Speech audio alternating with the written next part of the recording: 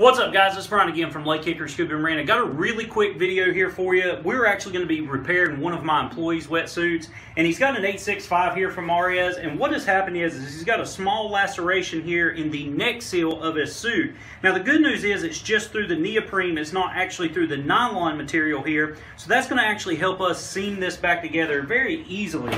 Now, to set this up, all I've got is just a piece of cardboard here on the table to kind of work on here. I've just got some wetsuit glue here, and there's several different brands out there. This is actually an amazing Goop brand, but there's also Aqua Seal and a couple other different ones out there. I've also got another couple little pieces of cardboard, and what that's going to help me do is after I've got the wetsuit kind of pressed back together with the glue, I'm going to be putting one of these little spring clips on it.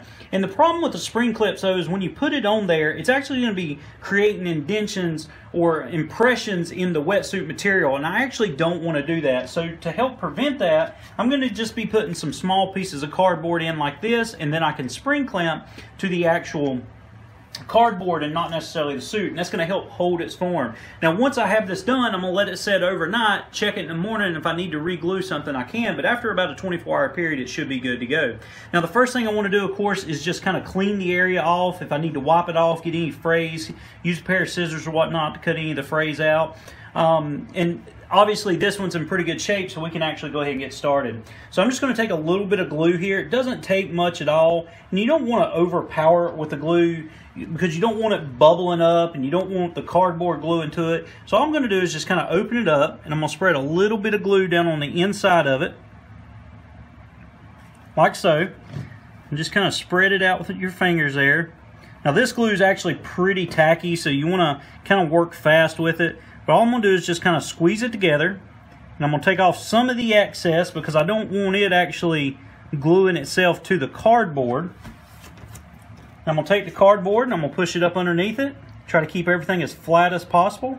Squeeze it, and as you can, if you look close enough, you can see there's still just a little bit of glue coming out there, which is okay. I'm going to put this piece of cardboard on top. I'm going to put my little spring clip on, just like so.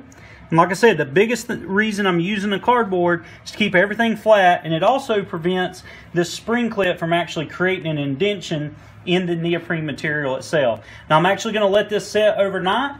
Make sure I get my glue put back up here. I'm going to let it set overnight, let it dry and cure real well, and then I'll double check it in the morning and see if I need to re-glue anything or maybe cut a little bit of the glue off, anything like that. And once all said and done, I'll get it back to the customer, or actually my employee in this case, and hopefully he can take it out and go diving. But guys, as you can see, neoprene repair is not very difficult at all. You just want to make sure that you've got the area clean, you get any of the frays cut off, and anytime you've got a laceration, a good clean cut is always going to be the best. If it's gouged out and you've got to try to fit pieces together, a lot of times it's actually easier to just patch it versus doing what we're doing here. But guys, if you find this video interesting, do me a favor. Simply smash that like button for me and definitely share it as well. If you got any questions on other type of gear repair, please put that down in the comment section below, and I'll try to answer your questions as best as I can. As always, make sure you follow us on Instagram and Twitter, like us on Facebook, pin us on Pinterest, subscribe to us here on YouTube, and as always, guys, we appreciate your business.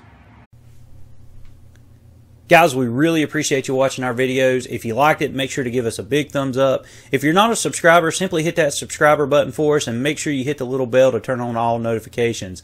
If you want to see some other cool videos, make sure to click these links here. They could be scuba tips, they could be diving videos, search and recovery videos, or gear reviews. Once again, guys, we really appreciate it.